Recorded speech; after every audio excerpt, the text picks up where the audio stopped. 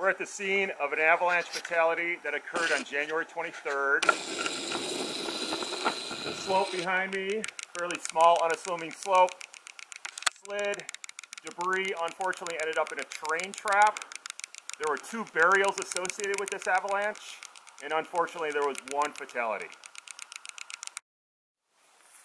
So we've made our way up to the lower edge of the crown, and what we found is that this is a cross-loaded slope.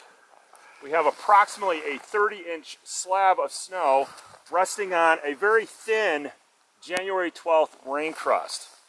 Below the rain crust, we're finding decomposed surface hoar along with small faceted snow. That's where the failure occurred, and we just performed a stability test. Results were ECTP 24, so it was hard force, but we got a quality 1- shear. Propagated across, and as you can see, we have a very smooth bed surface. The interesting thing about the bed surface here is that it's very soft. Walking out onto the avalanche, we're actually post-holing our way in through the bed surface.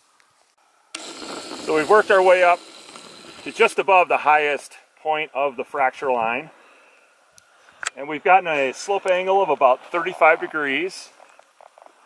We have noticed that there is a slight convexity that's associated with the fracture line. Fracture line is about 200 feet wide. The vertical is about 200 feet.